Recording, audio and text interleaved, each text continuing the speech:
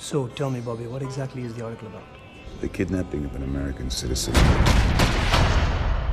You think I had something to do with this kidnapping? I'm not the one you have to convince. I only ask that you please listen to the whole story. Looks can be deceiving. I am a lover of America, although I was raised to feel very Pakistani. I left to go west, where I was welcomed with open arms. You have 20 minutes to convince me that you belong at Underwood-Sampson. In America, I get an equal chance to win, and whether or not you hire me, Jim, I am going to win. Good answer. Congratulations. Your expression was amazing. I was living the American dream. You have a gift for this. A very lucrative gift. You picked a side after 9/11? I didn't have to. It was picked for me. Step over here, sir. So is there a problem? He's an employee. Follow me, please.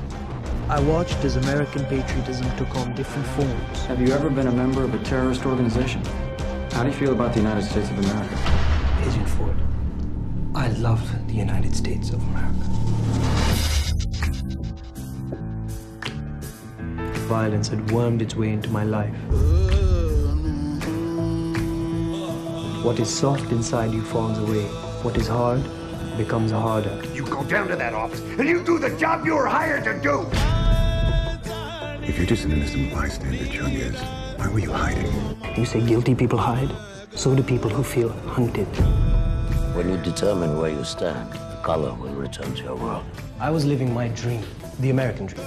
Is there a Pakistani dream, one that doesn't involve emigrating? You teach a course on violent revolution. Your lectures are full of anti-American rhetoric. Your candor is appreciated, Bobby, but your conclusions are wrong. You're playing a dangerous game, Chungus. That extraction team comes in here, all hell's gonna break loose, and you know. You think all these young men are just gonna stand idly by?